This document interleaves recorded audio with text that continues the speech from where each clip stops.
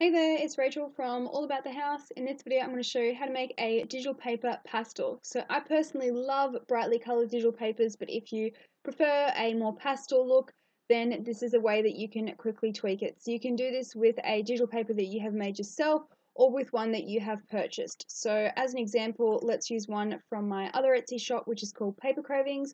Use this nice bright rainbow stripe. So navigate to where you've got the digital paper saved on your computer, and then left click and drag and drop it into Photoshop. So now we need to do is create a new layer. So click this button down here and then go to the shape tool. I prefer to use the rectangle because it's easier. So right click and make sure you've got the rectangle tool selected. You want to change your fill color to white, and doesn't matter about the stroke, which is a border around the shape. Now off the edge of your template up here, you want to left click and drag so that you've got this square on all sides covering it. And now you want to change the opacity. So at the moment it's 100%. If we drop that back to about 50, it's going to make our digital paper a lot lighter. If you don't want it that light, go with 30 and just reduce the opacity until you're happy with it. Personally, if you're going to go pastel, I wouldn't go any more than 50. I feel like that's like the most that I would go, because after that it starts to get a bit washed out. So yeah, that's not very nice.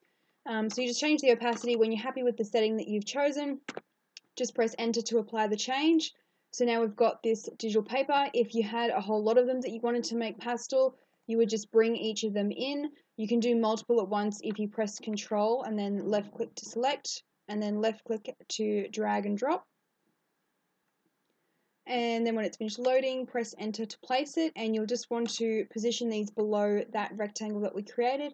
So if you left click on that layer, so now it's highlighted in blue, and then left click and drag your mouse up above them, you can just hide and unhide the layers of the digital papers that you want to recolor. So if you're going to do a whole collection that you've purchased from somewhere or that you've made because a customer's requested a pastel look, then you can just do them quickly all at once. So now that we have made it pastel, we can save it. So just go File, Save As, and make it a JPEG file. And then I would personally just go like -P for pastel.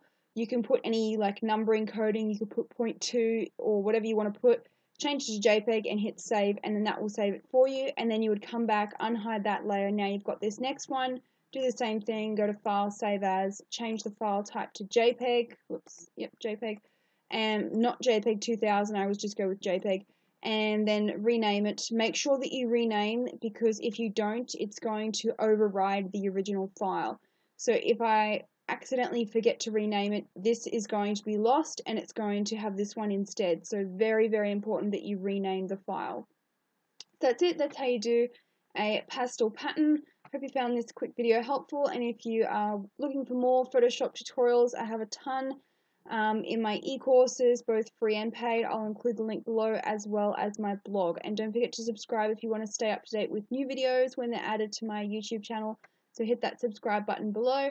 And thanks for watching. Bye!